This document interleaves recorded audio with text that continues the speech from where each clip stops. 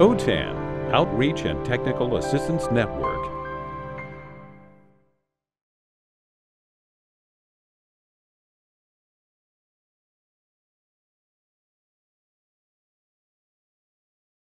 Hi, everyone. My name is Penny Pearson, and I am a retired coordinator from OTAN, and I'm currently working as a subject matter expert with them.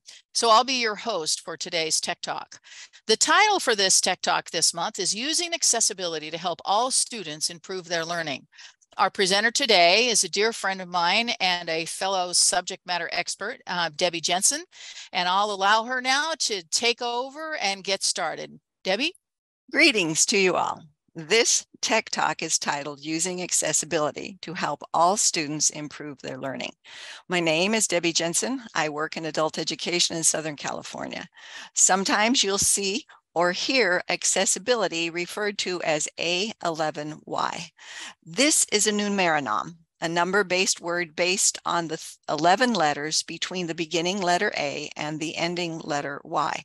Numeronyms are often used in social media where every letter counts. Slide 3 is my introduction. Over the past years, I've focused on what we as educators must do to make our documents and presentations, etc., accessible to our learners with disabilities. Along the way, I've discovered that as I made needed changes to my materials, I also increased the usability for my able-bodied learners. On this journey, I discovered that some of those accessibility features helped me as well. This presentation is to inform and motivate us all to know about accessibility features that will help our learners. We will look at why we should do this, 10 example features, and at features on smartphones. Then I'll make suggestions for how to share these with your learners. Slide 4 states our best practices connection found in the California Adult Education Digital Learning Guidance. Chapter 2, it says, accessibility measures the degree to which content, programs, or tools support and accommodate the needs and preferences of diverse learners. While accessibility might initially be a consideration for learners with disabilities, many accessibility features, such as closed captions or text-to-speech, are beneficial to all learners. Slide 5 is a photograph of a woman in an electric wheelchair trying to hike a trail that was not designed for her. I always include this slide in my presentations on accessibility. It reminds me of my learners with disabilities. They work hard. They worked harder than my other students because many times resources haven't been created with them in mind, but that never stopped them. They were happy to be there, joyful even. I remember one student with cerebral palsy who used a wheelchair and a voice synthesizer to speak for him. After a few weeks, one of my other students came to me after class and said, "He's smarter than the rest of us," and I agreed. After my basic skills class, he went to college and has received multiple university degrees. Given the opportunity and the tools he needed, he soared. These accommodations are required by law, and that extends to digital accommodations. Slide 6 is a photograph at the beach. There's a rubber mat and a person being wheeled in a wheelchair to cross the sand and get to the ocean using the mat. Recently, I walked with my grandsons to the Great Salt Lake. Even with the rains this year, it was a long, long way on the way back to the car, and I thought I was going to die. I could have used a rubber mat that didn't sink 8 inches with each step. Which path would you choose to walk if you need to get to the beach? And that is what I want to share with you today. Accessibility features that you may not know about that you could really benefit from. Slide 7 is our first feature, text-to-speech. 2 examples are Microsoft Read Aloud and Google Talkback. This is when the program, browser, or phone reads to you what is written on the page. It is a requirement for the blind, but it is great for ESL students or those who struggle with the print on the page because of color contrast. It is widely available. Please note, I will mention some places or ways you can find these features, but there are more. If I had an Apple phone or used Google Chrome, I would type in the question to get instructions or go to the settings on your device. Slide 8, we see a scene in the James Bond movie Goldfinger. 007 is asking, do you expect me to talk, Goldfinger? And the villain responds, no, Mr. Bond, I expect you to make this online course ADA compliant. Feature number 2 is live captions, also known as real-time captioning. At the gym, each morning, I watch the news with live captioning. That way, the other patrons are not disturbed. In fact, there are 3 monitors to choose from. Are they 100% accurate? No, but I can still enjoy the news. Closed captioning is usually more accurate. For me, it helps with movies where the accent is difficult to understand, or I'm on the bus or at the library. Who else might benefit? Those with ADHD can focus easier with captioning, and ESL students can watch and rewatch. Years ago, I had a Hispanic student who had never had the opportunity to go to school, but her English was perfect. I asked her how she learned, having not gone to school, and she said, captioned TV. Slide 9 is feature number 3, speech to text. Talkback on Google, voice typing on Google, and speech recognition on Microsoft. I use this one too. I'm trying to digitize my grandmother's written history, so I use voice typing on Google Doc. I read the text out loud and the program transcribes it. You could use this feature for brainstorming or speaking your notes if your hands are busy. For someone who struggles with typing or with dyslexia, this would really help, as well as those typing or trying to improve their productivity. Slide 10 is feature number 4, remove distractions. On the right is a screenshot of Reader's Digest website article. Reader's Digest's popularity has made it a valuable place to advertise. So it's filled with distraction and with many advertisements. This is an article, but notice the video at the right side. I think it's advertising shoes. In the middle of the screen are link boxes to unrelated advertisements for Amazon, retirement, camping cots, or grilled burgers. Though you cannot see it, the top was a moving advertisement. All are very hard to ignore and be able to ignore them and focus on the article. Advertisers want your attention and they fill our digital world. Even watching a video on YouTube can be daunting for our students who might find the other videos displayed at the side more interesting than the one assigned by the teacher. This feature allows you to customize the display and show less. Pause. Start again. Slide 10 is feature number 4, remove distractions.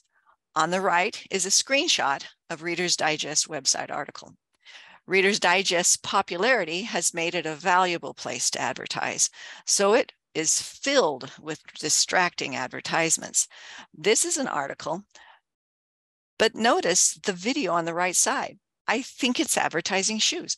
In the middle of the screen are link boxes to unrelated advertisements for Amazon, retirement, camping cots, or grilled burgers.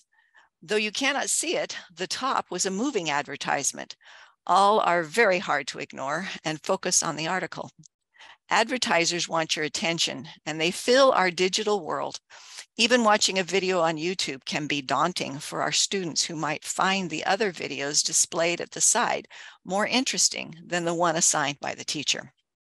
This feature allows you to customize the display and show less clutter on the page.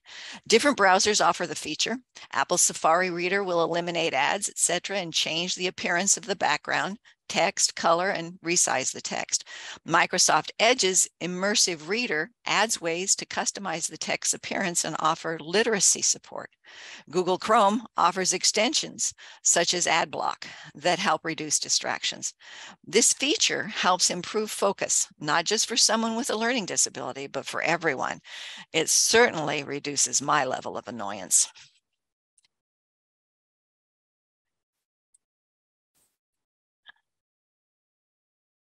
Slide 11 shows our 5th feature.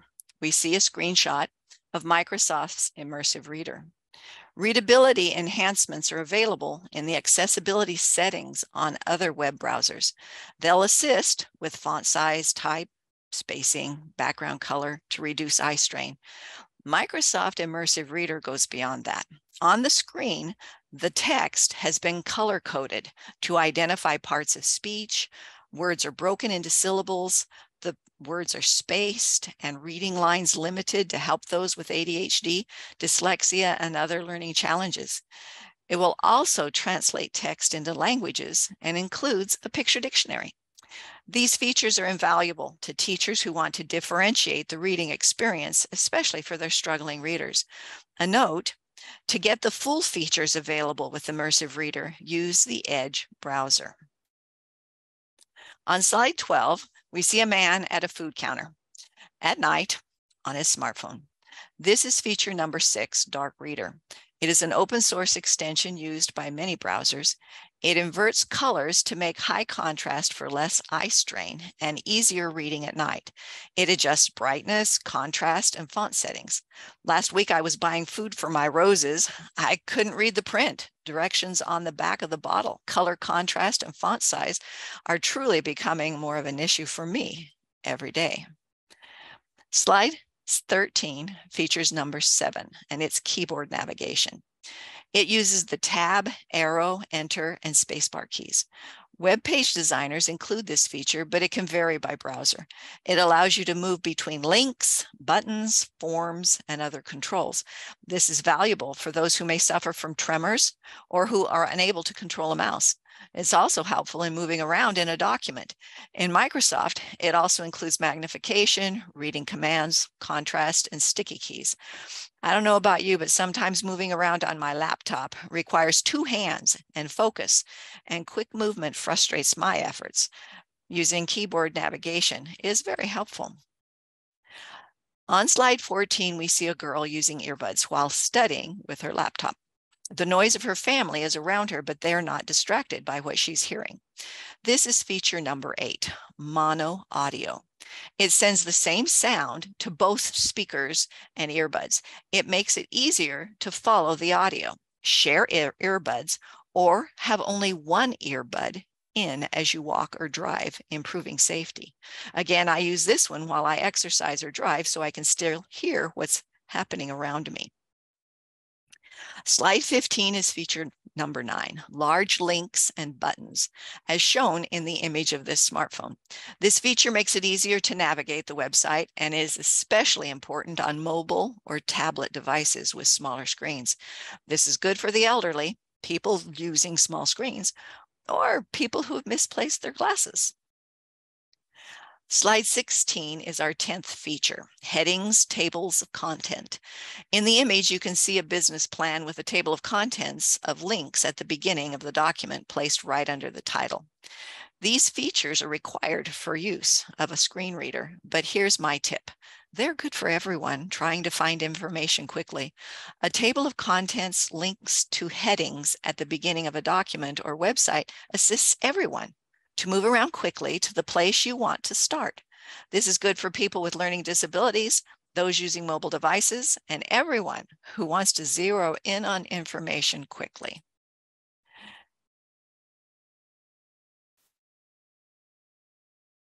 This slide 17 is one last share. The image on the right shows the article in Reader's Digest. In my exploration for this presentation, I found this amazing article about smartphone accessibility features. It has large graphics and great how-to information. It is titled 25 Smartphone Accessibility Settings You Need to Know About. Now, I want you to listen to the features they offer. I'm sure there's something for you. The features they listed include, for the Apple iPhone, VoiceOver, mobile screen reader, zoom, magnifier, text size, text color and readability, subtitles and captions, headphone accommodations, switch control, people detection, live listen, dictation, and sound detection. Slide 18 includes features available for the Android smartphone. These features include talkback, action blocks, display and font size, magnification, lookout, voice access, time to take action, voice input, sound amplifier, live transcribe, sound notification, switch access, and Morse code keyboard. Take a look. I promise you, there's something for everyone. Slide 19 is my conclusion. We have an image of a laptop with this quote on the screen. I design and develop experiences that make people's lives simple. My recommendation for you, get to know these features. I promise there'll be something you will appreciate. Then share these accessibility features with your students the first week of class. You could incorporate them into a lesson, or have pairs of students explore the list and report back on the ones they want to use. You could use Immersive Reader to explore ways to help readers and then let students use the features that help them most. For some students, the features will be interesting and helpful, but for others, they may be necessary. When the law required accessibility features to be included in digital resources, something unexpected happened. As creators applied these standards, it improved access for those with disabilities, but also improved access for everyone. This is exciting. The irony is that most of these features are unknown to many of us. By sharing these features with your learners, not only may their academic success improve, but their everyday lives will improve as well. They will share what they learn with their families. The word will spread. Think of yourself as a modern herald, one who proclaims the arrival of something remarkable in shaping lives today and in the future. Thank you for joining us. Thank you, Debbie, for that presentation. I'd really like to encourage the viewers at this time to subscribe to OTAN's YouTube channel, where there are instructional technology videos related to adult education, and they can be found, including finding the additional OTAN Tech Talks. All of this information and more is available on the OTAN website at www.otan.us. Thank you again for watching this OTAN Tech Talk.